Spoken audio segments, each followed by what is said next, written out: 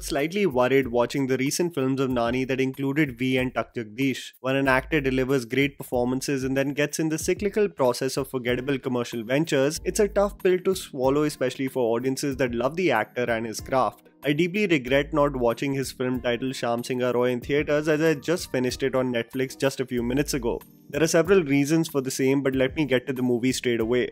Vasudev, played by Nani, is an aspiring filmmaker who is casting the female lead for his film. This would be a gateway for producers to approve him as a director for his own feature film. When he is successful in his career, he is accused of plagiarism as his stories seem identical to an individual known as Shyam Singha.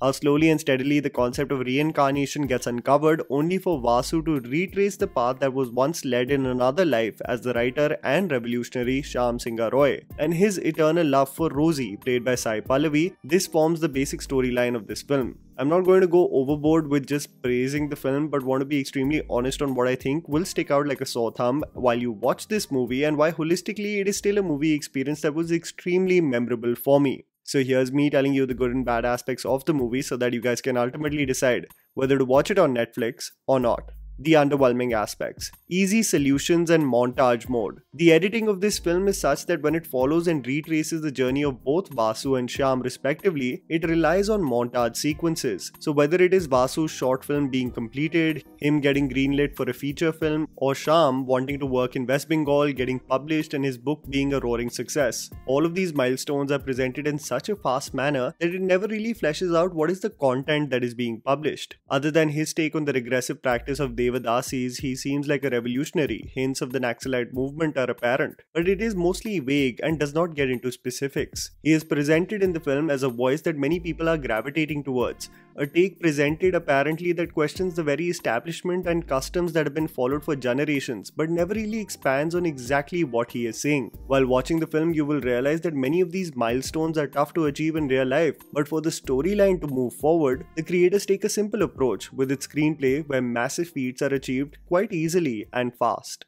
Politics. This is not necessarily an underwhelming aspect of the film, but a cautionary tale for all of you who might decide to watch this movie on Netflix. The politics that is communicated in this movie is loud and clear. It presents many Devadasis in a temple serving a man with a red tilak. They do all favors one can think of, and the man at the helm of affairs is pure evil. The Hindu Pandits are portrayed as regressive individuals who are staunch believers in the dated caste system. The lead hero also has an opposing take on the Rig Veda. The Naxalite movement and its presence in West Bengal is made clear, the lead character being a strong proponent for the same in the film. Are these aspects completely overwhelming to the point where it absolutely disconnects you from the film's storyline and the performances of Nani and Sai Pallavi? Not at all. But trust me, if this movie had released in Hindi, you would see several boycott campaigns slinging Bollywood, the lead actor, and its anti-Hindu elements on social media. We just seem to be more discerning when it comes to cinema from other languages in the country, but love to throw mud on the slightest references in a Hindi movie. Let me know what you think regarding the same.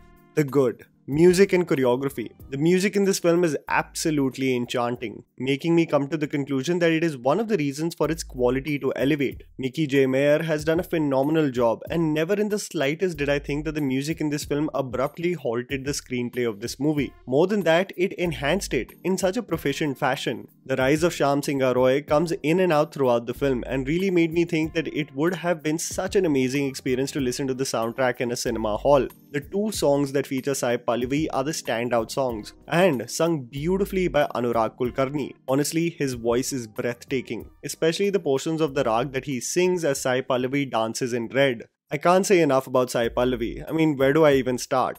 She has to be one of the most graceful dancers we have in the film industry across several languages. She will truly grasp your attention as she with such ease performs in red. She is emotive, subtle, yet so powerful. I could not say enough to do justice to her dance performance in this movie, but she is literally like what Bruce Lee says. She is like water. She takes the shape of any genre of dance you can put her to, and she assimilates beautifully. Cinematography. Sanujan Varghese does it again, and it is his breathtaking visuals that are another plus point with this movie. Sorry if I'm repeating myself, but my god did I miss out on watching this movie in the theatre, because it is a visual spectacle. Especially the way he has shot the choreography and captured the essence and old world charm of West Bengal. Be it the dilapidated buildings, the narrow lanes, the sepia-like tone to transport us to a different era, the film is undoubtedly a visual treat. a dedication to Satyajit Ray and West Bengal. The ode to Satyajit Ray is loud and clear through this film. Especially if you're a Satyajit Ray fanboy, you will have a keen eye for the several references throughout the film. Vasu and his collection of posters and Ray's book, seeing Mahapurush being showcased to a crowd where Santosh Datta is talking about the elusive nature of the present, or the one that sticks out the most for me is the transition shot of Sharmila Tagore in the 1960 film Devi being recreated with Sai Pallavi's character. True film fans will totally connect with several of these sequences. West Bengal again, through the cinematography and the keen eye for detail when it comes to Rahul as the director, his vision seems like a genuine attempt at capturing the essence of the state rather than portray the lowest common denominator, which mostly translates into coming across as caricatures. Performances. I can't really go out of my way to say much about Kriti Shetty's role, as she is proficient but does not have a lot of meat in her role to work with. She assists the film well, but the only reason,